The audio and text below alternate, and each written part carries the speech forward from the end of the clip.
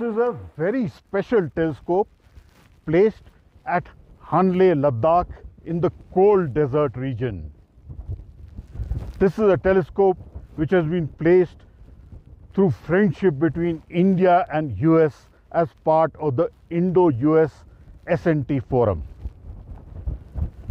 This is a 70 centimeter optical telescope, a robotic telescope. This is a collaboration between the Indian Institute of Astrophysics, Bengaluru, and IIT Bombay. The principal investigator is Professor Varun Bhalerao. The main purpose of this telescope is to monitor transients. What it does is, it can look for asteroids which are coming close to Earth. It can look for phenomena which are transients and can monitor in the eastern hemisphere before anybody else.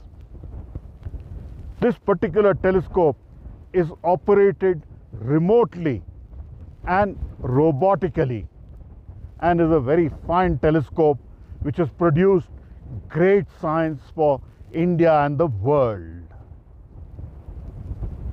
This telescope is going to give India warning about approaching asteroids towards Earth and about transient phenomena which need to be monitored.